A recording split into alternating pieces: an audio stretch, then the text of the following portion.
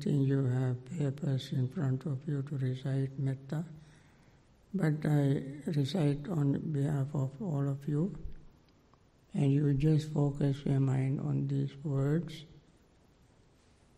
and think of the meaning of these words while I am reciting, and then let your mind totally be focused on the meaning of these words. They make a great deal of meaning,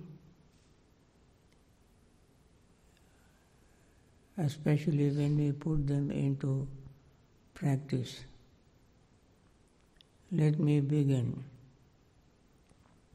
These are the words we recite at lunchtime every day.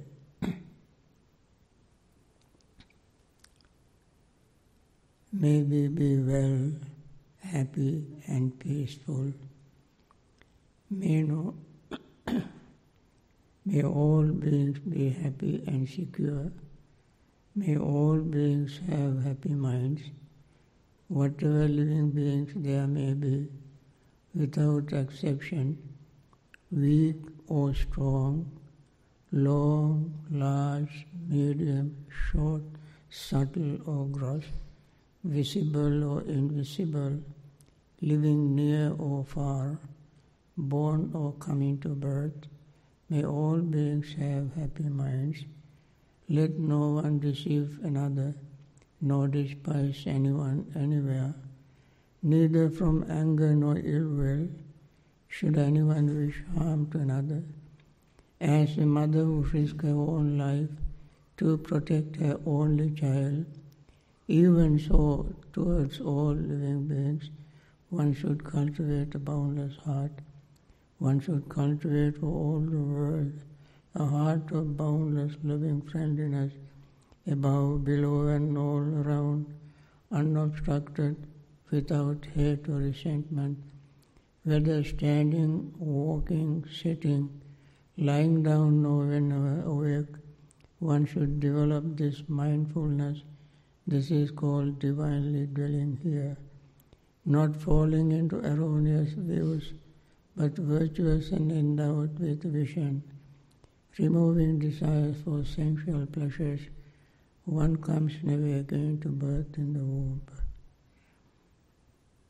These are the thoughts we must cultivate, not only sitting on the cushion, but all the time. As Buddha said, whether sitting, standing, walking or lying down, we keep these thoughts in mind, and these are the thoughts that make us living in heaven on earth. Brahmametang viharang idhamahu. Brahma is the highest being, the best, mean a divine abode, divine place, divine beings. So we make our mind a divine abode, divine plane, when we cultivate these thoughts, because they are so altruistic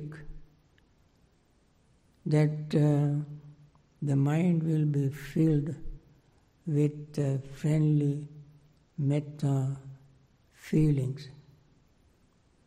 With this feeling, we feel very happy and relaxed.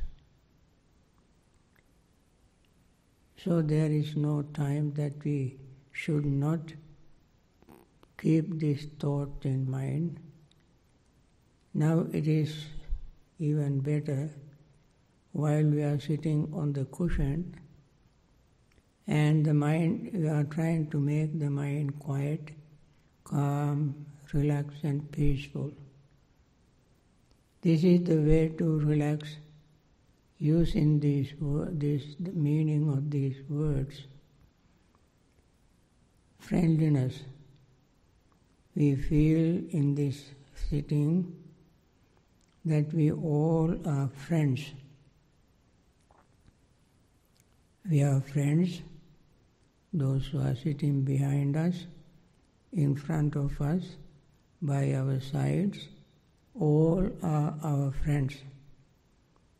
When we sit in the midst of friends, we feel secure, safe, and no tension and anxiety, nothing to worry, because every one of us sharing, practicing the same friendly feelings. When we live with friends, we feel secure.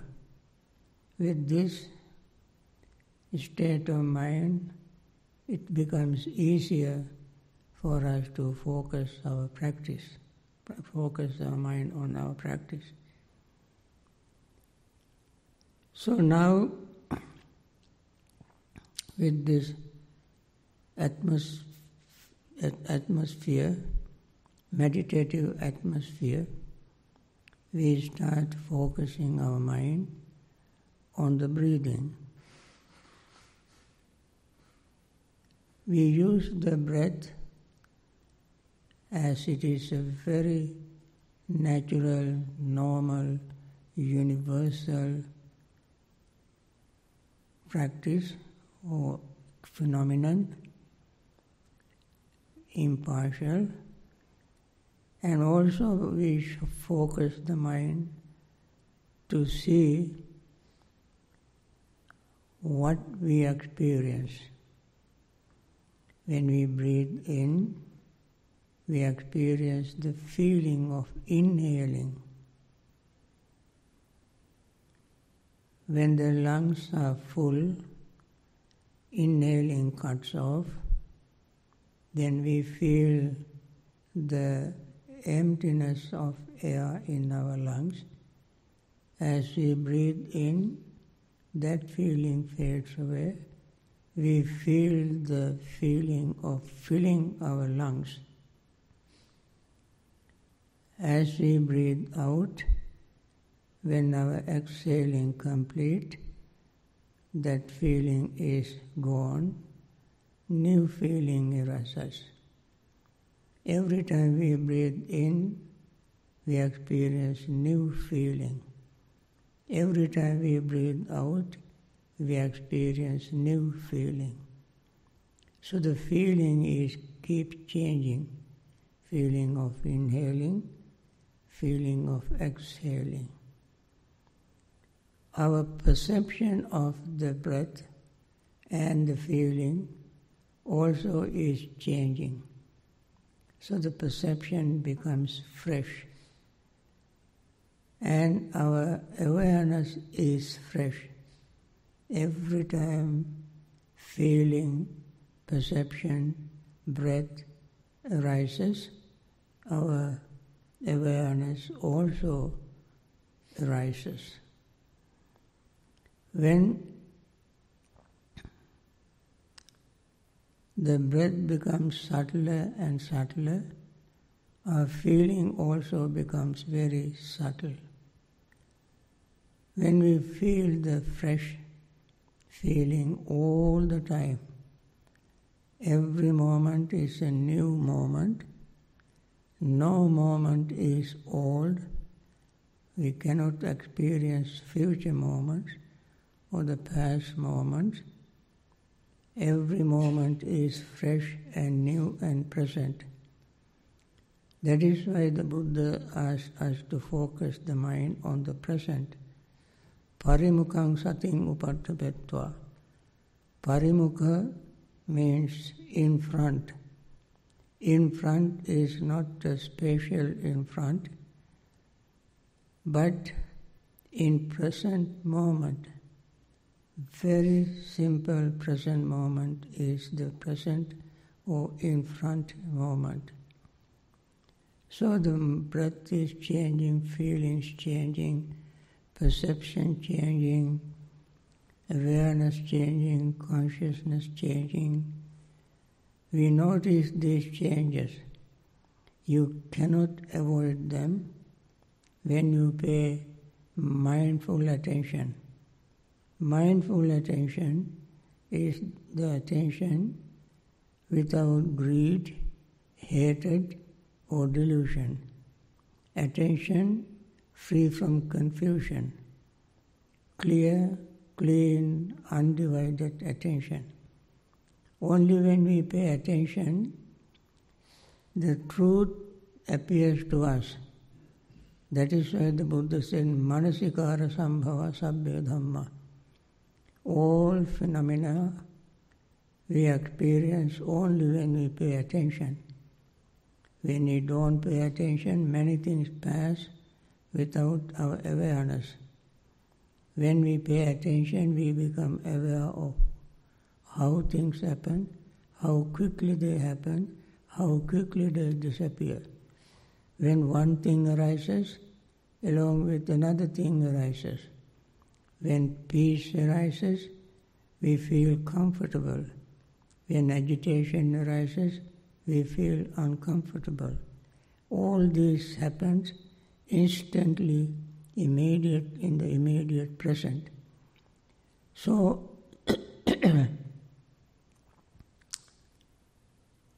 only way to notice all this is undivided attention. And therefore, we must pay mindful attention, that in Pali called Yoniso Manasikara. Yoniso means from the root, the beginning. Even when greed arises, we become aware of the greed from the very beginning. When non-greed arises, we become aware of that non-greedy state. When confusion arises, we become aware of confusion as it arises. So friends, we always experience something or other happening. So sometimes people say that they cannot gain concentration. Not gaining concentration is another object of mindfulness. That means when the mind is not concentrated, we become aware of that, be mindful of it. That is why the Buddha says, Samahitam cittam pajanati. Asamahitam cittam pajanati. The mindful person knows the mind is gaining concentration or mind is not gaining concentration. So that becomes an object of our awareness or mindfulness. Then slowly and gradually all other distractions fade away. Only the mindfulness stays focused on the breath. And then breath also becomes subtler and subtler and subtler. Then your awareness becomes very sharp and clear. Then all other distractions fade away. You experience great deal of joy, which leads to happiness, which leads to concentration. So nothing should be precluded, everything should be used to notice the impermanent nature of everything we experience. Noticing impermanent nature of anything and everything is the theme of Vipassana meditation. And therefore, I want you all to spend this next few minutes, at least another 15 to 20 minutes, focusing your mind on your breathing, keeping these few instructions in mind, then stay on this theme, and then you will see how quickly you gain concentration. As you gain concentration, your awareness of changes becomes very sharp, and therefore you will gain very calm, peaceful state of mind, and you will be very happy to stay in that state. So I want to stop here, so you continue the practice until I ring the bell.